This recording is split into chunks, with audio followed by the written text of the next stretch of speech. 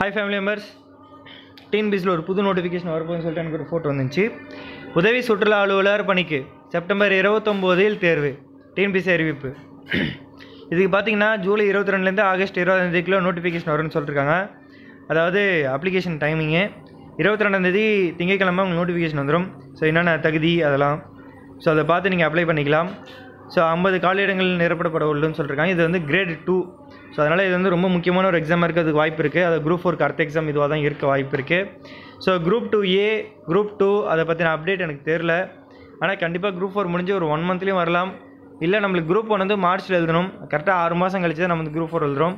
அதே லாஜிக் வச்சோன்னாக்க பிப்ரவரியில் தான் நம்ம குரூப் 2 எழுதுகிற மாதிரி இருக்கும். ஸோ அதனால் அதை பற்றி கவலைப்பட தேவையில்லை. இப்போதைக்கு கையில் இருக்க எக்ஸாம் பாருங்கள், சரிங்களா? குரூப் 2 இன்னும் 2 மாதம் கேப்பில் வரலாம், 3 மாதம் கேப் வரலாம், இல்லை 6 மந்த்ஸ் கேப்லேயும் வரலாம். அதை பற்றி நீங்கள் யோசிச்சு கவலைப்பட்டுருக்கோல. இப்போதைக்கு குரூப் 4 படிங்க. அடுத்தது இப்போதைக்கு சுற்றுலா அலுவலர் பணிக்கு வரதுக்கு வாய்ப்பு இருக்குது. இது வந்து நம்பகமான சோர்ஸ் தான். இன்னும் அஃபிஷியல் வெப்சைட்டில் வரலை. அப்படியே வந்தாலும் 22 வரும். இதுவும் குரூப் 1 எப்படி நோட்டிஃபிகேஷன் வச்சா அதுக்கு ப்ரியராக கொடுத்தாங்களா, அது மாதிரி தான் இது வந்திருக்கு நியூஸ் பேப்பரில். ஸோ நம்புகிற மாதிரி தான் இருக்குது. சரி பார்ப்போம், வெயிட் பண்ணுவோம். இப்படி வந்துருச்சுன்னா சந்தோஷம் தான். So bye friends, take care, all the best.